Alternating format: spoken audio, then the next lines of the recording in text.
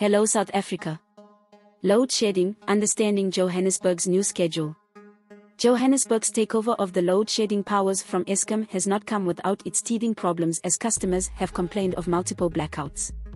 Good news for key businesses and industrial areas, as City Power has decided to exclude them from load shedding in a bid to save jobs.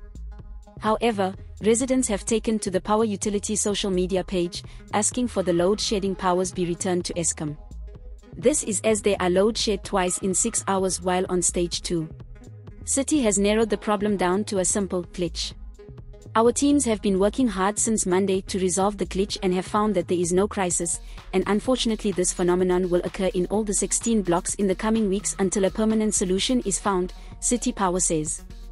Residents can, according to City Power, expect to experience the multiple blackouts, some on consecutive days, at least 4 times a month.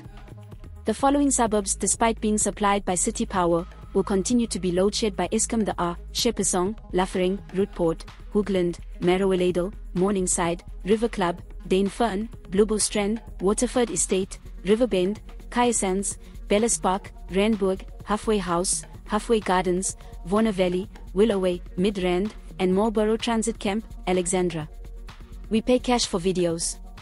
WhatsApp 060 011 021 1. This is Leah for the South African. Please subscribe for more news updates.